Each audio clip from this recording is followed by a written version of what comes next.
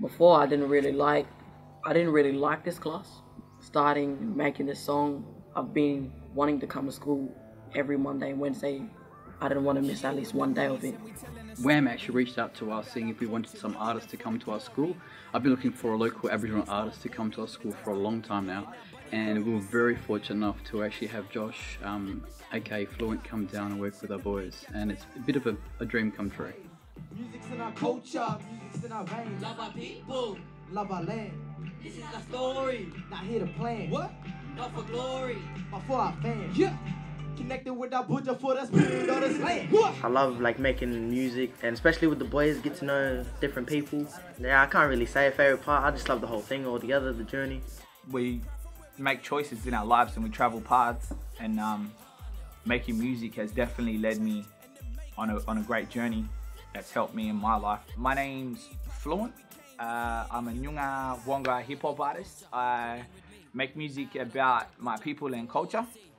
The program that we have here, a set of workshops that we've been working towards a song that we've got all the young mob all involved in, and it's a song about the celebration of culture and celebrating the fact that they have the right to be proud here on the Nyunga Buddha. Now follow our lead.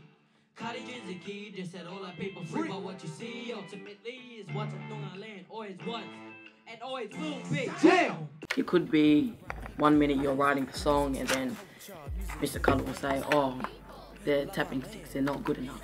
So then we had to go over to the tapping sticks. Mr. Culum will make a new beat, and then we gotta like get to the rhythm of that beat with the song. The song's called Flip the Shame, and part of the process of flipping the shame is actually to empower the Aboriginal students to actually own who they are, their culture, own part of the courage to get up and be a leader, and to actually love who they are and what they represent. And what we wanted to achieve was to make a positive for the kids, so they can actually be a leader and a role model for the next generation for them. I believe that with music, there's also obligations to talk about truth and educate people on certain matters. I think there was a saying that said, music can change the world because it can change one person, and I think about that quite often when I'm writing music. To work with a local artist like Flewnt, it's a higher reward itself, you know, because you have someone who's local, who's been around, and you know, who stands up for their people. And you want it nice and close, and you want to be like almost talking straight into it, nice, straight chest, bang, telling them what you want to say. You gotta say Kanya, and you gotta do my rap. Oh, I gotta do Flewnt's bit. I'll help you With the Buddha for the spirit of this land.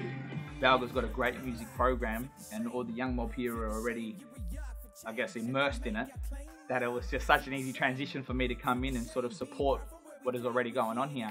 Deadly. So some of the boss parts in each one, and then some of the boss parts in each one, you back up that rhyme at the end. So, babe, what have we got here? We've got... Hey. You ready for all this thing? You can say that together, you know? For all this thing. Showed us not to push the blame. It's not gonna help or change the game. Proud Nunga boys, we here to show the way. Now stop. Just flip the shame.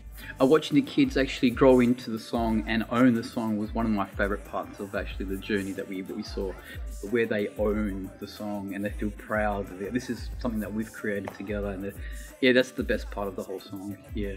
We'd always come up with like this. We'll be just sitting there and we'll come up with like one word, and that one word we'll get to in like a little story. We'll go way off track. We'd like say some words and like it'd be kind of funny, and we'd all like laugh together. Part of music is it can be very therapeutic, can be very empowering, can help to deal with emotional blockages. Music's very powerful on so many different levels. Without music, I'd be quite empty. And now music's filled like a lot of those things inside me that I felt that I didn't have filled before.